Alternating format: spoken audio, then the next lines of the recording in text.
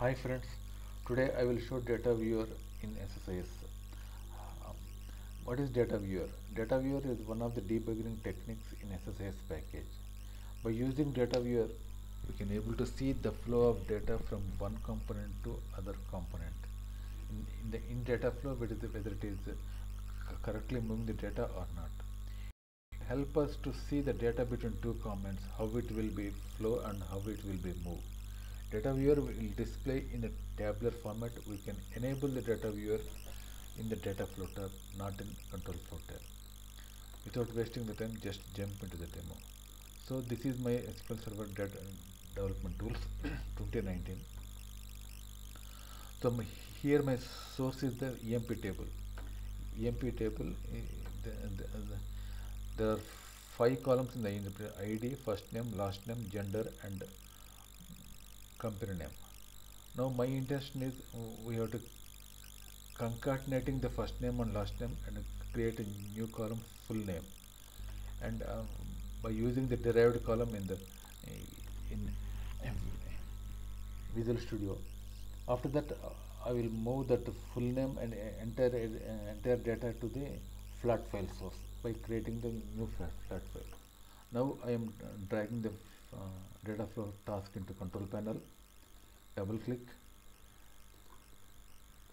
Here my source is the OLEDB source. So data is in the SQL table. So double click to configure. So this is my server name, this is my database name. Now I want to select the name of the table, EMP table. These are the columns, and in that you go to the preview. So everything is okay. Okay. So configuration is done. So to get the full name, we need some transformation called derived column. So I dragged the derived column into data flow panel. So we connect the OLDB source to the derived column. Double click to configure columns, and it's combination of the first name and last name,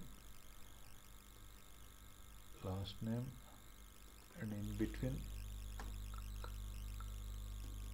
concatenate with the plus symbol. So you call it as a full name.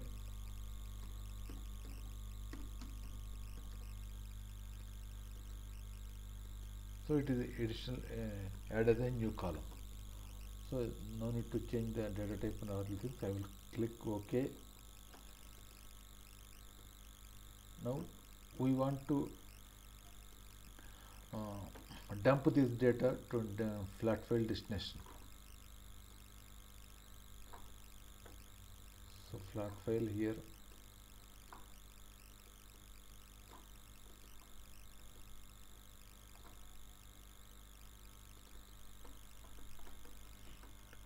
To configure just new. See there 4 options is there: delimited, fixed width, ragged right, and fixed width with row limiters. Now I want comma separated value. That's why I select the delimited, click OK, and you have to browse where this data will be stored in your computer. So browse. So this is the path I need to store. So you right click and create new folder called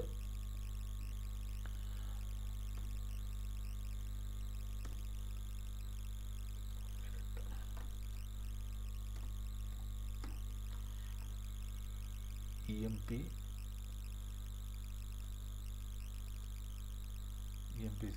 CSV columns. So you have to check this one column names in the first row data row. Otherwise the data will dump without any column names. So check it. Advanced. No need to change all these things. Preview. Click OK. Mappings. So everything is mapped correctly. OK. So I want to create data, enable the data viewer between the transformation and destination. By clicking the data viewer, you have to by enabling data view, you have to click the right click on the middle between transformation and destination and enable the data viewer. So it will enable. Now what happens when you run the package? When you run the package, the data will flow from source to the derived column. After inserting the full name column, it will display, and after that it will load. That's what it happens. So click start.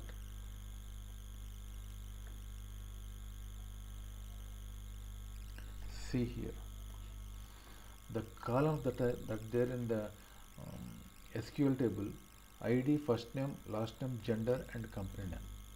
So by enabling data viewer and from the derived column, and by creating new column full name by concatenating the first name and last name, here we getting the 6 rows, 6 columns: ID, first name, last name, gender, company name, and full name at last.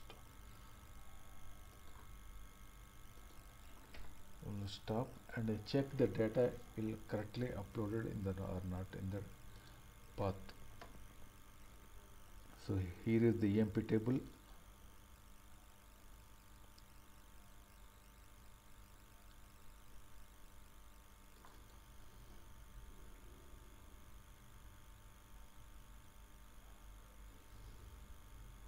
See here, ID, first name, last name, gender, company name, and full name. If you want to cross check the first name, you will check. Brian Slides female, Gigabox is the company name. Brian Slides female, Gigabox, full name is Brian Slides. So that is how we can use the data flow in the data viewer in the data flow, and check the data flow correctly flowed from one component to other component. Thank you very much for watching.